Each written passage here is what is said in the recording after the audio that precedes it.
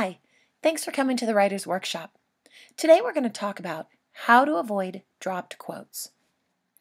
Let's start with what a dropped quote is.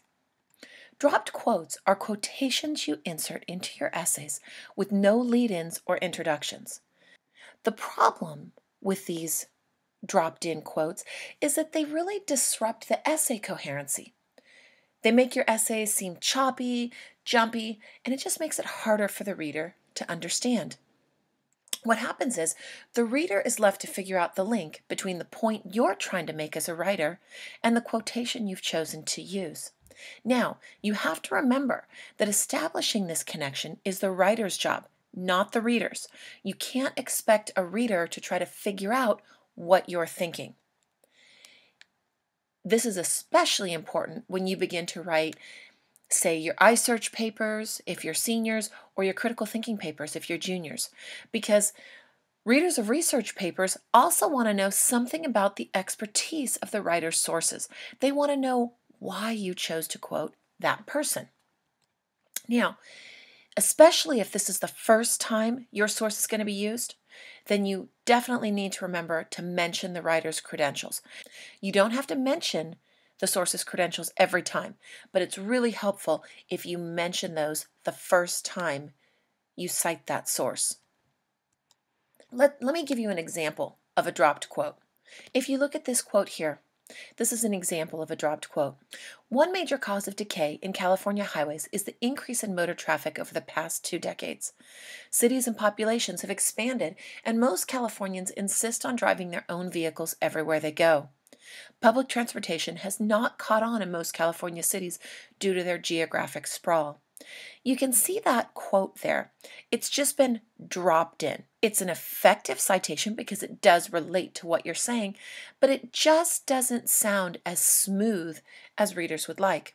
So let's look at an example where a signal phrase has been added. One major cause of decay in California highways is the increase in motor traffic over the past 2 decades. Cities and populations have expanded, and most Californians insist on driving their own vehicles everywhere they go. As California Department of Transportation Public Service Officer Jill Brigman notes, public transportation has not caught on in most California cities due to their geographic sprawl. Not only does this have a great signal phrase as a lead-in, but you should notice here as well where the citation has changed as well. Instead of it saying Brigman 10, in the second source where you have the appropriate signal phrase or lead-in, you only have to write the page number. Signal phrases are what really help us to integrate quotes more smoothly. Readers, they need to move from your words to the source without that jumpy jolt or that choppiness. So signal phrases is a great way to do it. Using clear signal phrases helps to avoid this problem. Here's an example. In 2000, the legislature of Suffolk County passed a law restricting drivers' use of handheld phones. The bill prohibits the use of cell phone while driving unless it is equipped with an earpiece. Again, this is great support, but it just feels choppy. It feels like it was just dropped into the essay. Let's look at another example. In 2000, the legislature of Suffolk County passed a law restricting drivers' use of handheld phones. Journalist Tina Mitt explains, the bill prohibits the use of a cell phone while driving unless it is equipped with an earpiece. Again, we have a great signal phrase giving us a lead-in, but remember, we have also changed, if you notice here, we've also changed the citation. There's some important ideas you need to remember if you're going to be using a signal phrase. Number 1, you don't want to use the same signal phrase over and over. To avoid the monotony and repetitiveness of using the same phrase over and over, make sure you vary the language and the placement of your signal phrases. Number 2, when your signal phrase includes a verb, you need to make sure you choose one that is appropriate for the context. Let's look back at the last example we had. In 2000, the legislature of Suffolk County passed a law restricting drivers' use of handheld phones. Your signal phrase was, journalist Tina Mitt explains, The bill prohibits the use of a cell phone while driving unless it is equipped with an earpiece. Explains is an appropriate verb to use for this signal phrase.